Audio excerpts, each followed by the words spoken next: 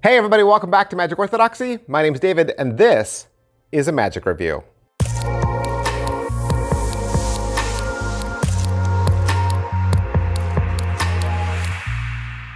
Hey everybody, welcome back to the channel. My name is David, and I have been a magician for over 40 years. And so I bring all that experience every single day as I review magic tricks Monday through Friday.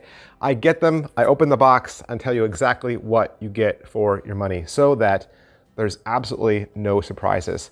On the weekends, I review decks of cards, and once a month, I also do a giveaway. Every single year, I give away thousands of dollars worth of magic. So if you're an aspiring magician or currently a magician, make sure you hit like, subscribe, and follow. Push those buttons because it's fun. Today we're looking at PTSD from Mark Lemon and AddSomeLemon.com. What is PTSD? PTSD is, like it says, perfect card prediction. It is the perfect card prediction because you're gonna have an envelope. The spectator is gonna call out a card and you're gonna pull that card out of the envelope. Just like that. It's like the world's smallest, most thinnest card index. It really is. What do you get with this? You're gonna get a handful of plastic PVC cards, so they last you forever. You never have to get refills. And you're gonna get two envelopes, one red, one black. Now you don't need both. They're just preference. Do you like black? Do you like red? What color suit you're wearing? What color is your backdrop? You wanna pick red, pick red. That is what you get for 45 bucks. You will also get a tutorial. Tutorial video is an hour and 15 minutes. Is it what I thought? Kind of, only because in the ad copy, it says at the top, like, off by none. And that is a nod to the phrase off by one, which should make you think of Colossal Killer by Kenton Knepper. Is this similar to Colossal Killer? Yes. Colossal Killer is a handful of cards that enables you to pull out any card you want when the spectator says it's the blank, and you just pull out a card out of your wallet, lightning fast. And sometimes you'll nail it. Sometimes you'll be off by one. But in this trick, instead of being off by one, you won't be off at all. And the way you get there is through some really beautiful scripting.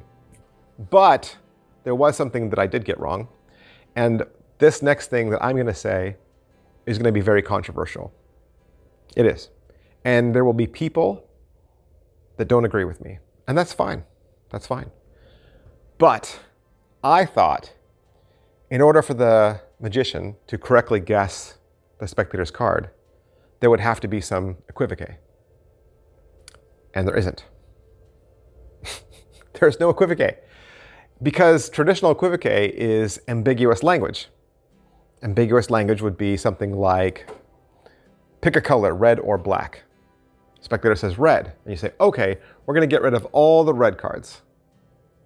You don't say that in this routine.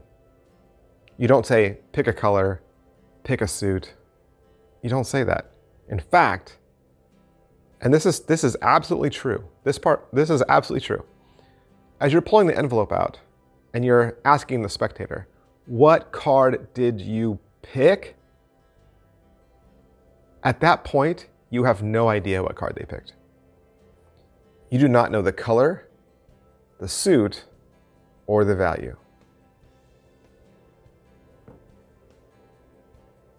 You don't. You don't know. You don't know what they're gonna say. You have no clue. And as soon as they say it, you go into the envelope and pull the card out.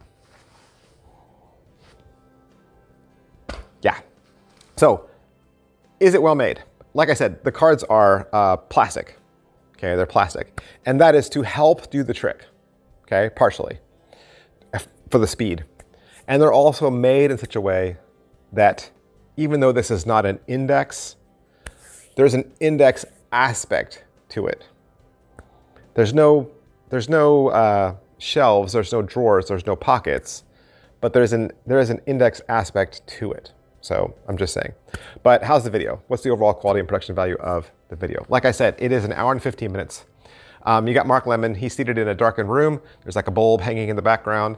As far as what he teaches you, you get the trailer, the intro, and the setup.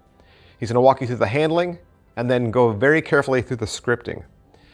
He'll talk to you about how you would do this if you had to do this over Skype. How would you do it in a virtual show? Which you would think this would make it a weaker effect, but he has some very motivated scripting. He has some closing thoughts where he gives a lot of really great crediting, and then he follows that with 3 live performances that he does standing for each one with no table. Pocket space, it's just this envelope. Just this little envelope right here. That is how thin it is. This is the envelopey flap, okay? There is an element of magic to this, but it's not really a big deal. And this also helps you pull the card out lightning fast. The envelope helps you do the work. All right, so how are the angles? This is angle sensitive, it is. And whereas you might initially think, oh, I can't have anyone behind me, you still could. You could do this in a way that people could be behind you. And Mark Lemon does give you some tips on that. But yeah, there's an angle issue. Inspectability, nothing can be inspected. The cards cannot be inspected, nor can the envelopes be inspected. None of it can be inspected. Slice and difficulty level, anyone could do this trick. Anyone, literally anyone, with a little bit of practice. It does take practice. It is not as simple as just pulling one single card out of the envelope. It is not that simple. But I think with some practice, the same kind of practice that you would put into an index, okay? The same kind of practice you would put into an index, but a little easier than that. You're not gonna have to spend as long because obviously you don't have 52 cards in the envelope, right? Sorry, you don't, but nor do you have 25 cards in the envelope, okay? And how many cards was Colossal Killer? Like I don't remember. But yeah, you don't have that many cards in envelope either. But it would take some practice, like the kind of practice that you would put into with a index, but a little easier than that. But anyone can pick this up, anyone. Beginner, intermediate, advanced, any and all skill levels. Setup and reset, you are gonna put the cards back into the envelope in a specific way. There is a very specific way, but it's not that many cards. The envelope's not that big. It's gonna take you seconds, literally seconds. Positives, this is a wonderful quickie. It is, and that's kind of how you think about it. It's a really easy thing to put in your pocket instead of putting in a giant index with a whole wallet-sized deck of cards. You can do the same effect with just this envelope and the handful of cards that they give you. You can do the same exact effect. There's no confusing scripting. You're never gonna say, pick a color. Oh, so you picked red, so now you have 2 suits in red. You want diamonds or hearts? There's none of that kind of talk. There's none of that familiar equivoque that you've heard from other tricks. That is not here, okay? That is not here. Nothing feels forced. Nothing feels like there's fumbling. Nothing feels like counting, okay? There's no math, and there's no deck. Negatives, the only negative to this whole thing is that the cards can't be examined at the end of this, right? That's it. Like, that would be my only negative, is that there's that little bit of an angle issue and you can't have the cards examined. I would make that same argument with Buave, right? Buave, you're in the same kind of situation. And Buave is a classic. Buave is in the top 10 pack of tricks of all time, right? And nobody would say anything bad about Buave. It's the same style of trick. You're asking for a suit, a color, and then in a flash, that's the card they see, right? Very similar. And everybody loves Buave. This trick is doing a Buave style trick, but instead of starting with saying, I have the 4 kings here, which is already narrowing, right? You're not starting with a narrowing beginning. The beginning of this, you are starting with a full deck of cards. An invisible deck of cards, but it's still a full deck. And you're not doing any sort of equivoque to narrow it down to one thing, okay?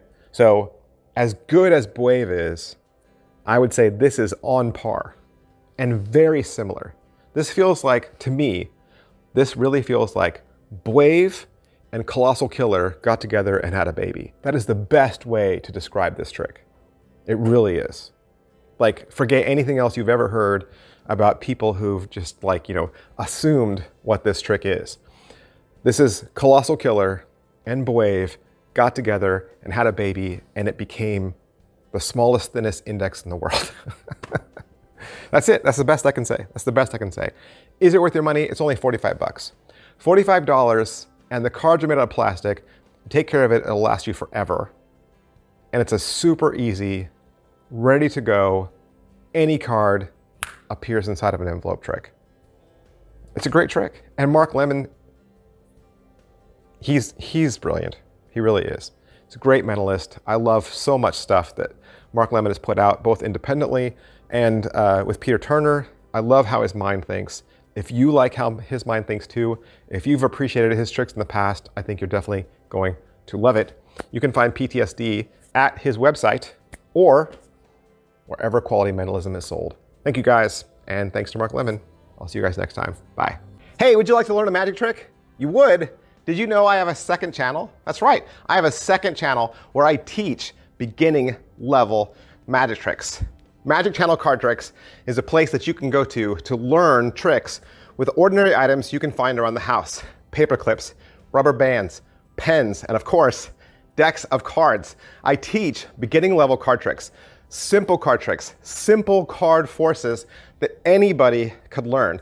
I also review magic kits. So if you go buy a magic kit from the store, your local Walmart or Target, or you get a magic kit for Christmas, I'll go over exactly what's inside. And I'll even teach you how to perform with some of those tricks that you get inside those kits. Plus, I'm even gonna give you video instruction to very simple, very inexpensive tricks that you can pick up at your favorite magic store. Sometimes you get those tricks and the instructions are just on a tiny little piece of typewritten paper and you have no idea how to do that trick.